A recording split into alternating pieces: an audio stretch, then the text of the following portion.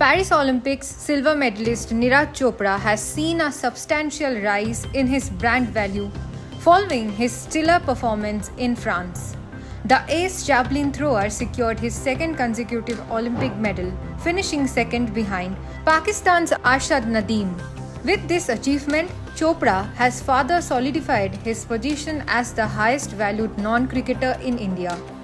According to reports, Chopra's brand valuation is expected to soar from $29.6 million to over $40 million, which is approximately Rs 330 crores. This surge positions him ahead of the Indian cricket team all-rounder Hardik Pandya, marking a significant milestone in Chopra's growing influence and marketability. In related news, double bronze medalist Manu Bhaker has inked a new endorsement deals with Thumbs Up worth Rs 1.5 crore. Viewed by her success at the Paris Olympics, Bhaker has reportedly increased her endorsement fees and attracted interest from over 40 brands.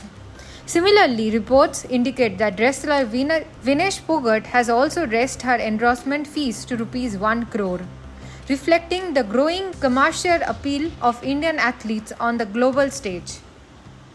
Extra time.